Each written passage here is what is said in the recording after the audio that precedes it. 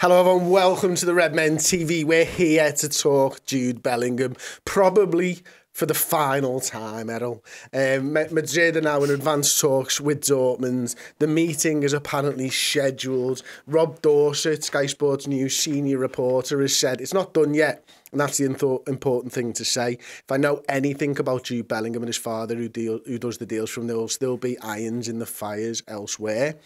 I don't think it's done. It's a pretty significant story, but I wouldn't suggest any deal is done or close to being done. It's not. I think he seems to think it's not quite done yet. People around you, Bellingham, have spoken to a number of Europe's elite clubs, including City, United and Chelsea. Not sure they're elite. And I'd be surprised if they were willing to give up on the chase at this point. No South Liverpool were in the elite conversation. This saga, man. How's it made you feel today? To be honest, I haven't been in the thick of it. That's just me being blatantly honest. I've not been in the thick of it. I've heard the rumblings. I know that But you've not been in the thick of it. You still jumped on a space about it. Oh yeah, I've been in the space about it, but I didn't say nothing. I was just in the listeners, just chilling. There's the meltdown, but we always knew it was going to. The one red heading for me and the big red flag that I see when it comes to the Jude saga was, Liverpool fans, observe how we have operated in the transfer. Whether you think it's been good business, the acquisitions have been good signings or not, observe how those signings have been acquired over seasons gone by. I'm thinking of Fabinho after the Champions League final loss. Just pulled it out the bag. It was just there. It was done. Thiago, wasn't a lot of big rumblings. Everyone was talking about Timo Werner for months on end. We ended up getting Jota, Luis Diaz, Gakpo. These signings haven't been dramatised. There hasn't been a saga. There hasn't been a huge series of journalists making reports, rumours, the rumour mill. It hasn't been like that. And by and large, I can't really complain because it means that Liverpool are moving effectively. They're getting the job done and they're bringing in the player that they want, and they're not getting fucked in the arse for the price of these players, more importantly. Since this Jude has been such a hyped up saga, since everybody has had an opinion on it, since there's been so many pieces about it in the media, the one thing that's blatantly there to everyone to see, in this particular instance, we've looked more like how Man U have operated when they've wanted a big marquee signing than how Liverpool have typically operated.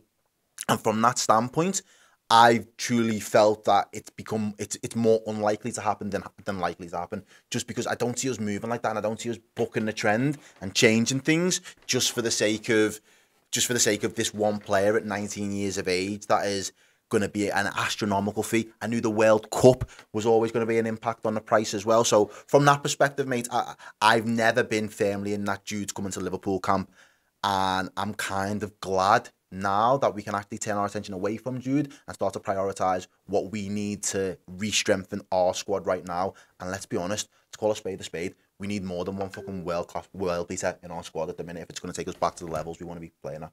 No, you're right, we do need more, but when the rumoured fee is around 120 million quid, this isn't 150 million quid, thank you. This is 150 million quid where it's far too much.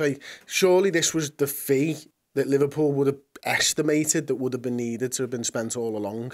We haven't signed him. We tried to sign him last year. We put a bid in for Tuchemani, close to 100 million quid. Yeah. If we were doing that last year, we've had another year. We've had another year of Champions League. We've had another year of Champions League money. And yet that 100 million quid seems to have evaporated, disappeared. Yeah. No, it does. But I think the important thing is, when you look at it, if we would have got Jude last season, or we wouldn't particularly have had the season that we'd have had, and you then drop Jude in as an addition to this midfield with the outgoings, you probably think, okay, that's enough. But the way that this season's transpired, the fact that there's no Champions League, I don't think there's a Liverpool fan out there right now that can tell you Jude Bellingham on his own is going to take us back to where we want to be. And if it's a toss-up between, we've got the money, the 120 million is there, that can get you Jude and Jude alone, or you can spend 120 million and you can have your, one of your other first choices and two other second choice players for that same price. Where's the value in the market at the minute? Where's the value to your squad? What are you trying to improve? Are you trying to improve that market? Are you trying to improve, top end revenue because you're going to get more share times? Or are you trying to improve us on the pitch? And when you're weighing that up, for me, especially just the way that season's transpired, the fact that we're now more unlikely to get Champions League, I feel more comfortable in trusting a model that's worked for us in the past that allows us to buy the quality of players that we need, the right price, and the volume of players over just going for one marquee How do you think it makes Liverpool look? Because... Oh, we look stupid as fuck, bro. I'm not going to lie. I can't dress it up. We look shit.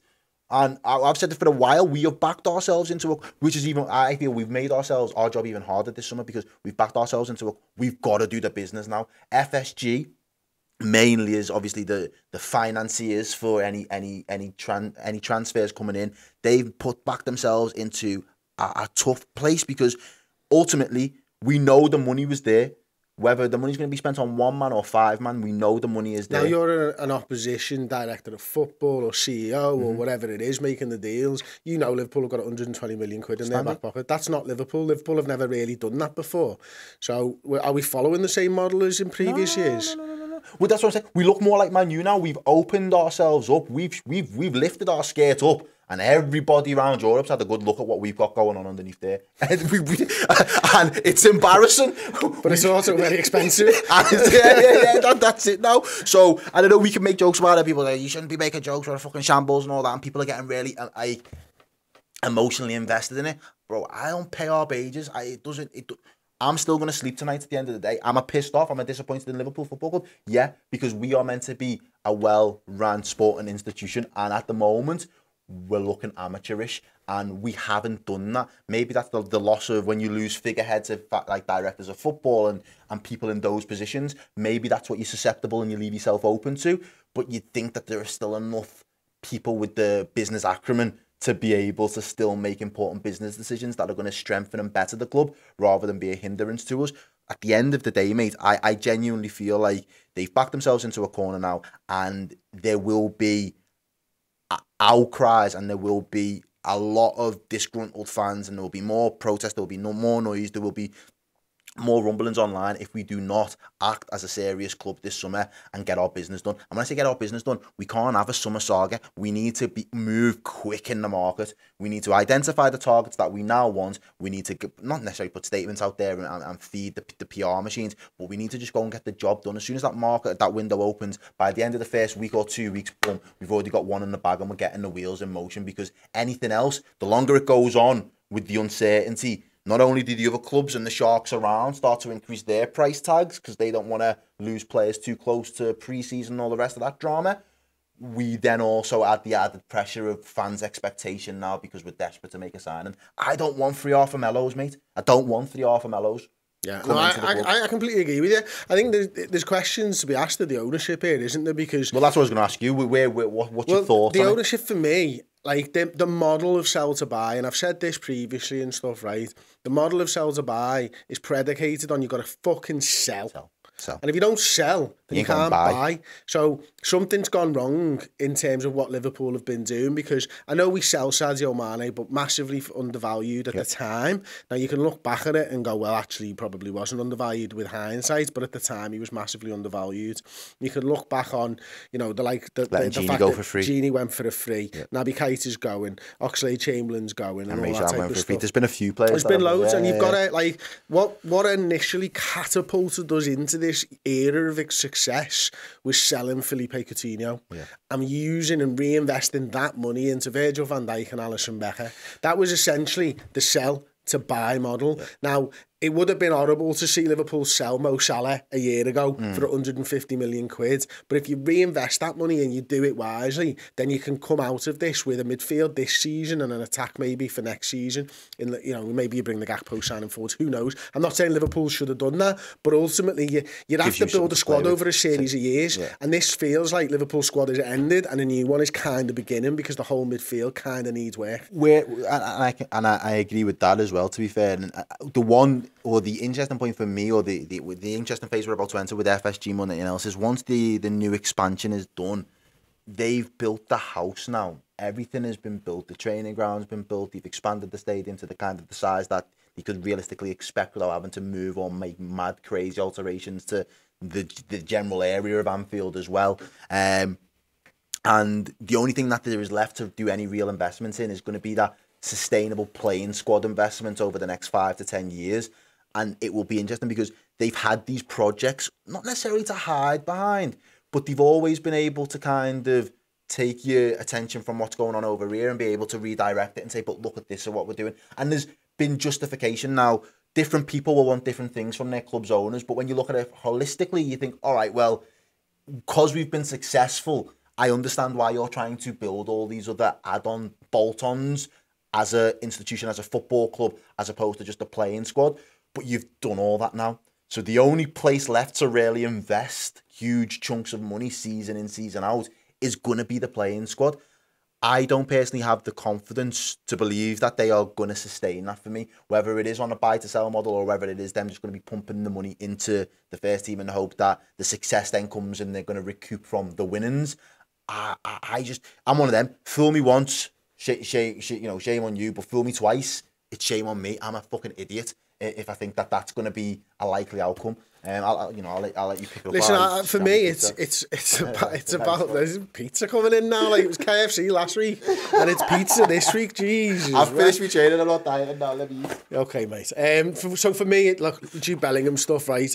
I totally understand why Liverpool have kind of moved the decision making from Jude Bellingham is our number one target, so we need to reinvest, because ultimately, you kind of mentioned this before, Liverpool got 120 million quid, I think it was, last season from Champions League. You know, there's a potential for maybe, I don't know, 60, 70, 80 million this season from the Champions League. Next season, it doesn't look like who they're going to be in the Champions League. Now, if you win the Europa League, let me just see if I can pull some figures up, because I did this. The Europa League, was it like 60 or 70? 38 million. 38 million, Frankfurt got, I think, I'm just going to pull those figures up now, right?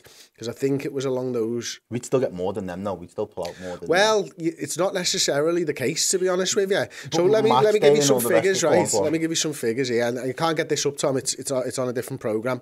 But 2.7 billion is distributed from UEFA to clubs across different competitions. 2 billion of that 2.7 goes to the Champions League. 465 million goes to the Europa League. 235 million goes to the Conference. This is for the season 21-22, right? So the winner of the Champions League, Real Madrid in 21-22 got, let me just see where this is now, they got 134 million quid. Liverpool got 120 million, Bayern got 110 million. In terms of the Europa League, Frankfurt got 38 million for winning it. West Ham got 32 million quid. So like we're looking at potentially an 80 million pound drop off from going Champions League finalists to could be Europa League winners, even if you do that. But there's 80 million quid that just disappeared that they will probably have been banking on going into next season, their financial planning and all that type of stuff. But this is the problem, Errol. It's not about now. It's about what went before for me. And that's the major concern, because obviously Michael Edwards goes and you bring in Julian Ward, and then Julian Ward hands his notice in, and then Ian Graham goes. Luckily we've got Will Spearman there who's going to be stepping up. People sleeping at the wheel, really. Yeah, but that's the thing. Like this was probably the best ran football club in European football off the pitch. And what happened is, I think Liverpool went to a bit kind of not knowing what was going on, too much uncertainty. And that uncertainty for me, and I've always said this and I've always believed this, is that when you ran well off the pitch, you do well on the pitch. When you're not ran well off the pitch, you start to get a little bit shaky off the pitch. Now, us having problems in certain areas off the pitch, I think has led to maybe a little bit of overconfidence in the midfield, but you can understand that you went to you nearly went to a quadruple last season and stuff. So it's a difficult situation, and I understand that. But they're fucking supposed to be able to deal with these difficult situations. And they're supposed to forecast for these inevitabilities. They're meant to have contingency plans, let's be honest. Like, you, Paul, run a business here, you know what you're doing, you know how you want to expand or grow and scale if things are going well, and everyone's, you're hitting targets and there's growth. And you forecast and you plan for in the inevitability that Liverpool are not going to be great and nobody wants to watch Liverpool football content anymore. Do you know what I mean? Like, there's got to be the balancing act of the two. And I think it's the thing that, and I think it's like with probably a lot of businesses, mate, getting there, getting that success takes a very long time. How quick has it unraveled? Oh, it's mad. And that's the shocker for me.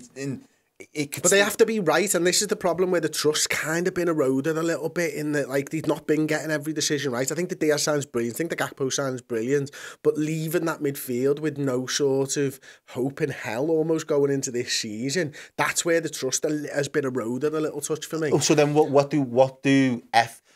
the trust has been eroded. if you had to put a percentage on it, you had full faith that we was a well-run club at 100%. Sometimes, obviously, take other elements away from it.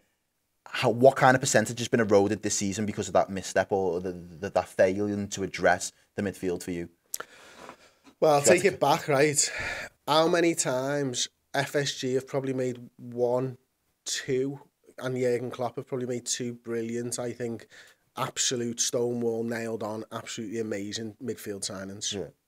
And that is Gini. Fabinho and Gini. Yeah, standard. That's a long time ago. Yeah. Okay. Like Thiago, brilliant footballer, absolutely love him to bits, but like didn't quite fit for what we were doing at the time, didn't quite work in terms of the injuries and stuff, whereas you've had your Oxlade-Chamberlain, you've had your Naby Keitas, which clearly haven't worked out.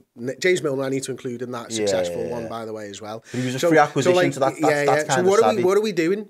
Like, are we going to go out and get the right names? Because if we get names that we're linked with, I'm sound with them. If we get McAllister, I am sound with that. Okay. But like, are we going to get McAllister? Do you think we're in and Brighton now? No. Liverpool got 120 mil there. So, McAllister, that was going to go for 40 mil at the end of the season to the best suitor. Well, now I know Liverpool's. And this is what, man, you've been caught in this trap of season after season after season. When they flirted so heavily with players and made it public knowledge that they want these players, and then the club turn around and say, well, we're not going to sell. And then you go, all right, well, you aren't going to sell, so we'll pivot. As soon as they pivot, the next club want to just say, right, well, there's the price. You see the price on the door. Don't come knocking until you're ready to pay the price on the door. And Liverpool are going to be stung with that this season. That's what I was saying to you before about leaving themselves in that. They backed themselves into a corner now where there's going to be a 10, 20, 30% increase on the players that we was going to then buy, which means you're going to end up potentially having to cough up more. But you got to cough up now because we can't. It's negligent. It's gross negligence if we go into next season and we don't reinvest in that area. How do FSG go back to securing the trust for not just fans like you and me, but for the wider fan base? Because what this is going to cause now is fractions between the fan base, because we are at a fork in the road, and FSG are going to have to make a very conscious decision about how they recalibrate the expectations of the Liverpool fan base as a whole. And we aren't pro people. We can't speak for every fucking Liverpool fan, and we wouldn't want to. I wouldn't want to, fuck it. But for yourself personally, how do they go about regaining that trust? They need to go about on July 1st. Liverpool need 3 names through the door for me. Right? Facts. Now you're spitting. No, you're spitting. That's what it needs to be. We need to get 2 centre midfielders in and probably a centre half as well. And here's the thing that makes it difficult for me, right?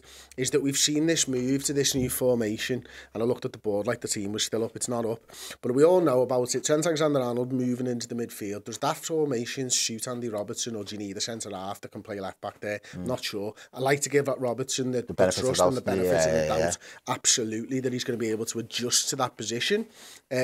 But you see Man City and you see Arsenal doing the same sort of things, and they've kind of got 3 centre-backs at the back, the exception being Kyle Walker at times, but even him, he's not been there at the moment, because I think John Stones is doing a better job of it. So, now, where I was sort of going with this point is, this change 6 weeks before the end of the season, that might change every player that you're looking at.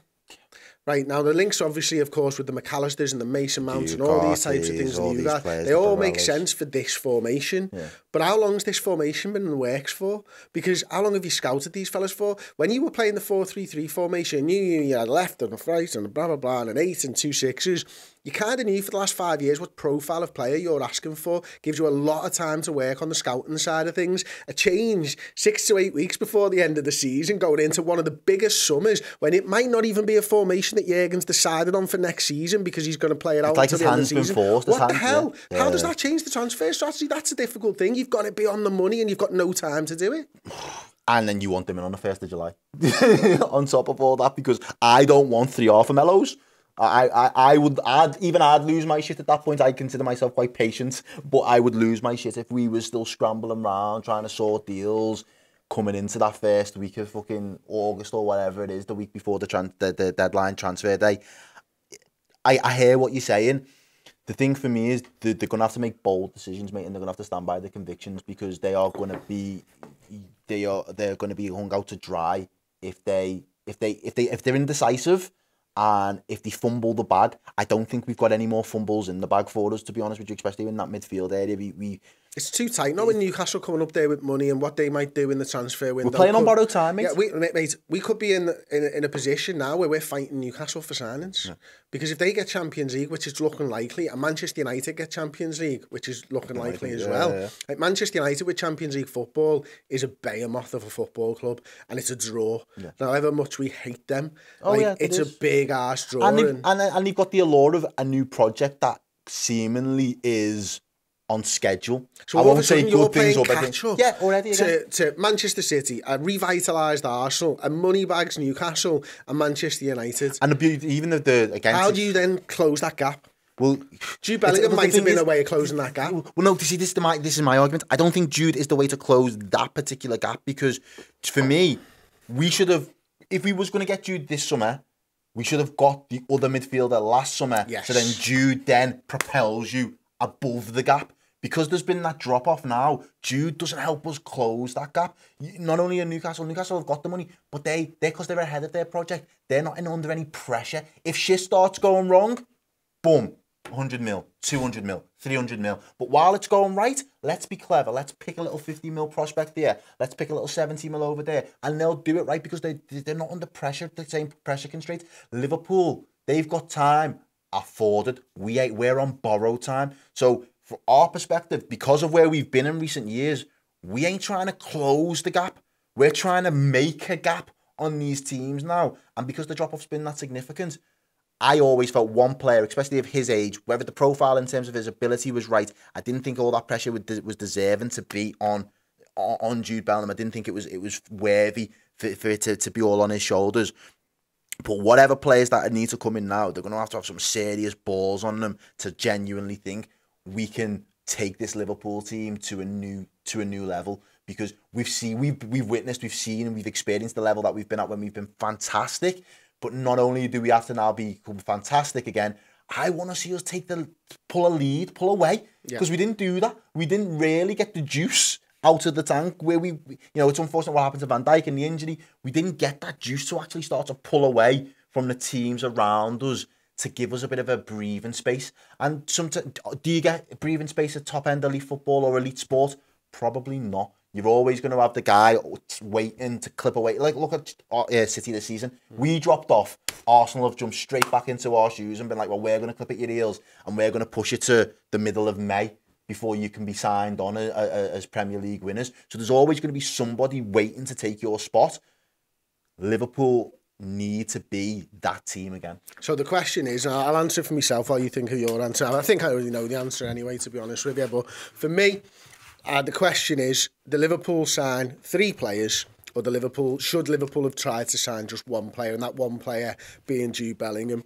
I think the answer, unfortunately, is blindingly obvious and staring us all in the face. And I think Liverpool need to sign 3 players, and that is because of the drop-off that we've had this season. I think a centre-half, 2 centre midfielders is exactly what Liverpool need. Now, it frustrates me, because after 2 years of, bearing all to Jude Bellingham and his advisors and buddying up to him on England duties and everything else. That in itself is embarrassing, mate. It is. Like, we've gone hard and you've not got the girl. Like, you know what I mean? You look silly. Yeah, it looks ridiculous. But ultimately, the team has to come first, and the team needs more than Jude Bellingham right now, doesn't it? And I think that's probably where you're at. 100%, mate. 100%, and that analogy is so true. We've been waxing lyrical to this girl. We've been telling her the most lines about how fancy the house is when she comes back, and feel the sheets that I've got, the silk and all the rest of it. Like, you remember your courting days. You know the lines you used to throw out there way back. No, I do not, mate. I was like the most unsexy, unable at chatting up girls that you've ever seen. There was literally a thing between me and my mates that was like, pay Jack repels women.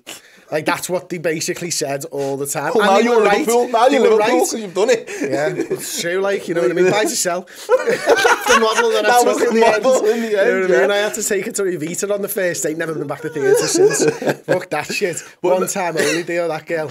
You got the money in my pocket for that shit. But that's the situation Liverpool found themselves in. So, I appreciate that it's going to be a tough season, but I can't feel too sorry for the people working in Liverpool Football Club right now, because they put themselves in that position. So you've dug your hole, lads. Fucking get us out of it now, because I want us to compete again next season. I want us to be... forget how serious you consider yourselves at the top. I want us to be serious on the pitch next season, and we're only going to be serious if we've got an engine room that was as good as the one. And I want to bet, mate, I want to see us have some classy midfielders now. I've seen the industrious Liverpool, and the battlers. Nothing wrong with it. But if we're going to change our style, if we're going to change the system, nothing wrong with changing the profile either, as long as we get the right person for that profile. Okay, so we want 3 midfielders. I'd love one of them to be Jude Bellingham, but it doesn't look, unfortunately, like it's going to happen. Sapping everyone, hope you enjoyed that show. If you want to get discounts off redmenmerch.com, if you head over to redmenplus.com and become a club legend, you get 20% off the products over on redmenmerch.com. So yeah, get yourself some Boss Liverpool gear, get yourself even more Boss Liverpool content, become a Redmen Plus club legend today.